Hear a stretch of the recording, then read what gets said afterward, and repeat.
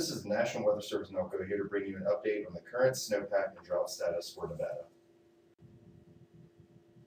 The current snow water equivalent, or SWE, for Nevada shows near average conditions across a large portion of northern Nevada, but below average SWE for most of central Nevada.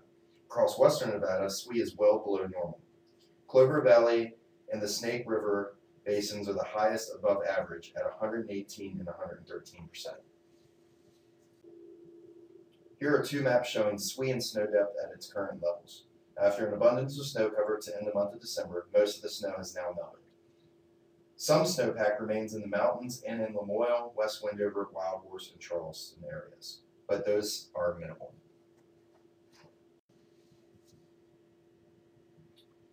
Here are the 8-14-day temperature and precipitation outlooks for the lower 48.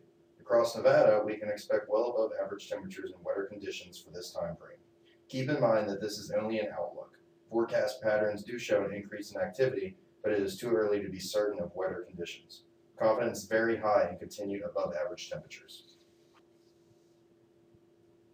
This is the updated seasonal outlook for January, February, and March. Again, with much of this winter, warmer than average temperatures are forecast. Northern Nevada will see equal chances of precipitation, while central and southern Nevada have greater chances of above average precipitation. We will see how this may or may not impact the drought in later slides. The latest U.S. drought monitor for the western United States still does not paint a pretty picture. There has been some slight improvement in the portions of the west, but the overall picture remains the same. The seasonal outlook predicts the drought will maintain or worsen.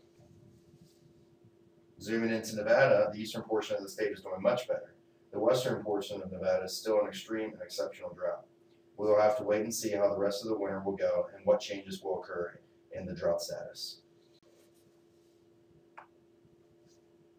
In summary, some locations in Nevada are seeing near to above average SWE and snowpack, but the majority of central and western Nevada are below average.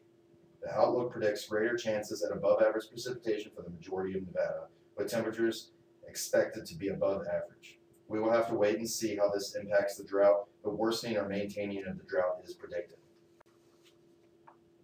This has been a web brief with updates on SWE, climate outlook, and drought from the National Weather Service in Elko. For the latest weather watches, warnings, and advisories, please visit our website at www.weather.gov/Elko. Thank you for listening.